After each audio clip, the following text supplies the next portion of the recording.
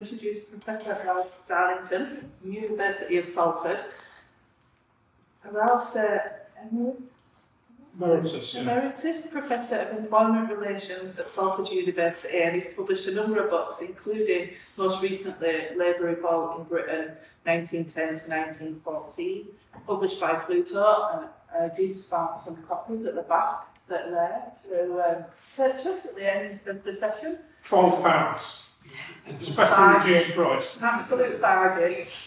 Ralph's written a lot about J.T. Murphy, and he's definitely an expert on him, and he's a board member of the International Association of Strikes and Social Conflicts. Ralph, you're very welcome. Thank you.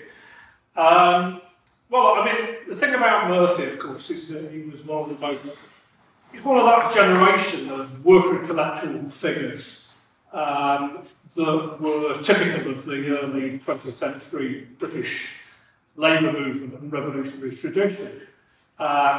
He left school at the age of 13, and like many of these activists, was a self-taught autodidact. He basically read voraciously many different types of forms of literature. He got a job in the Vickers Engineering Factory in Sheffield. He's actually from Sheffield, by the way, not Manchester. By his own account, spent a lot of his time reading revolutionary literature, Marx and Engels and so on, hiding behind the production line so the foreman couldn't see him and so on, to develop his ideas. He was an activist in the movement, the engineering union. He was very influenced by the movement of solidarity that was being built up in Britain at the time for the Dublin lockout of 1913. Heard Jim Larkin speak. He went over to Ireland and met and had long conversations with James Connolly, and became profoundly influenced by the ideas of syndicalism. Of course, Connolly had just returned from America, having spent quite a period of time working with the industrial workers of the world, the Wobblers as they were known, who advocated one big union as a form of organisation. And Murphy picked up much of this and carried with that in his activity. And then in the war, he helped develop the shop stewards organisation within the city and led a really remarkable strike in 1917 at the Vickers Engineering Factory of 12,000 workers. It was a spectacular success, and from that you saw the emergence of shop steward organisation across many of the different engineering factories in Sheffield, which then led to the formation of a workers' committee, linking up all of these shop steward committees. And of course there were similar sort of developments going on in other parts of the country, in the engineering sort of areas, because of course, because of the nature of the First World War and productions and munitions being so important, they really became the central organised force inside the British working class movement. And so on the Clyde, in Barrow in Furness, in Coventry, in Manchester and so on, you saw this emergent national shop stewards organisation in which there were workers' committees formed in all of these, which then linked together on a national level. And Murphy became really one of the key figures of this movement, probably its leading theorist. And it was in this time that he wrote the pamphlet in 1917, The Workers' Committee, which really became the main theoretical contribution of the movement. It sold over 150,000 copies, which I can assure you, that is a lot in today's world. It was considerably, a high number in that period of time.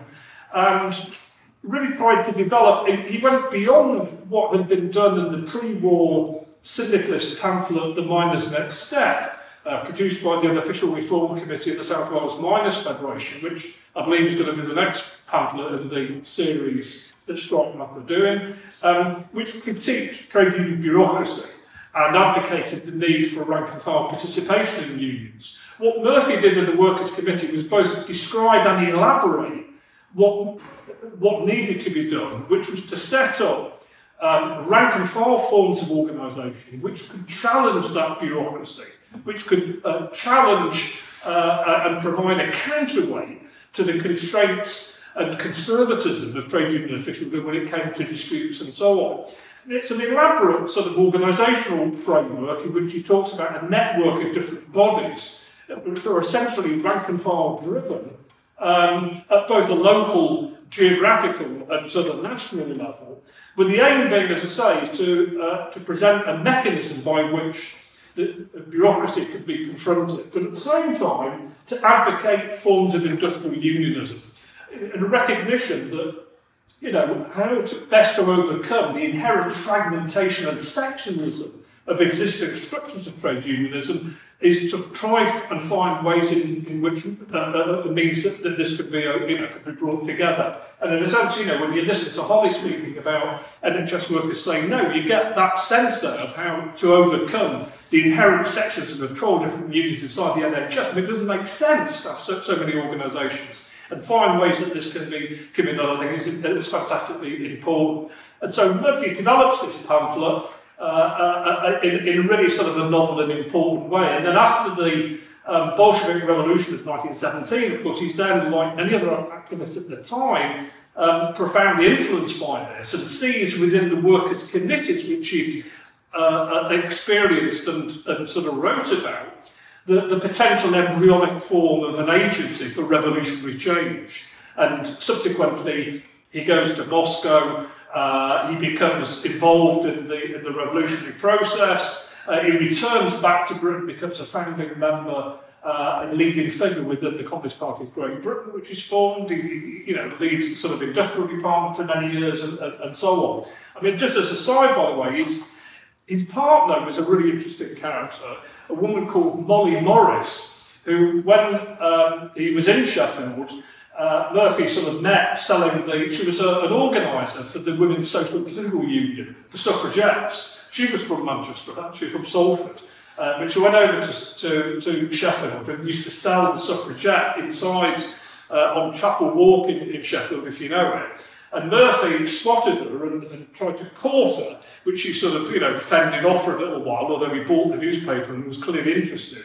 But on his return, he went to Moscow in 1920, inspired by the events in Russia, and then came back and rushed to her and sort of, in one fell swoop, managed to both get her to agree to marry him and also to return to Moscow with him. And you can imagine the romantic, sort of revolutionary sort of atmosphere at the time. It's quite a nice little story. And one of the things I did in researching Murphy was to discover that his son had become a doctor in Canada. And he invited me over to Toronto and said, I've got this huge box underneath the bed which contains, loads of documents and photos and things. Why don't you come over and have a look at it? And one of the things which I found there was an unpublished autobiographical manuscript, an autobiography by Molly of her life, which we also got sort of, edited and sort of published with an introduction.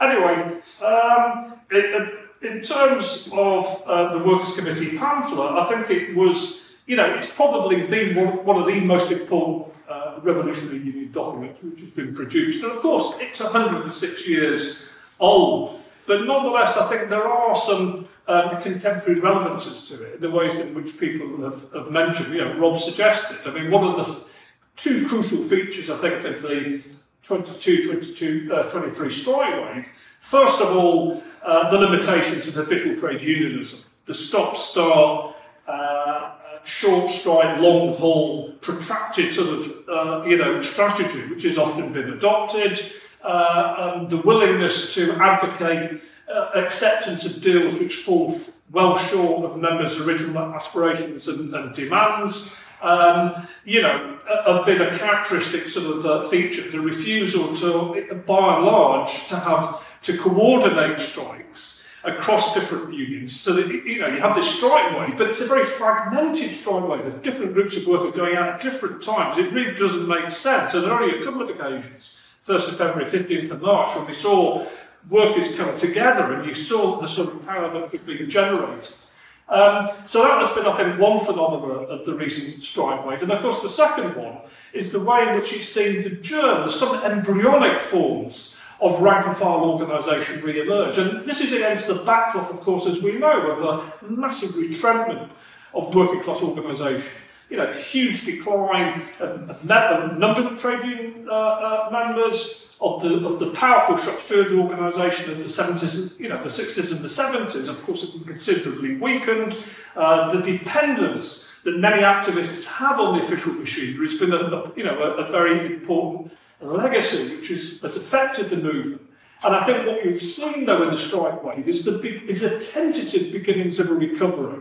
It hasn't transformed the situation, but you've seen some very, very significant features in the way in which it's brought trade unionism, it's brought the notion of strikes as a mechanism to fight back, right back to the heart of British political life, and that's ever played an important role. But I think what we've seen, more importantly, is embryonic re-emergence of rank-and-file forms of militant, networks of resistance in some individual industries and unions. And of course, NHS Workers Say No, I think, is the best example of that, spearheading the campaign over the ballot to overturn the RCN's acceptance of a terrible sort of deal. And you've seen in some other unions as well attempts to have this. And of course, it's a very, very, tentative stage. We're not talking about powerful shop stewards organisation.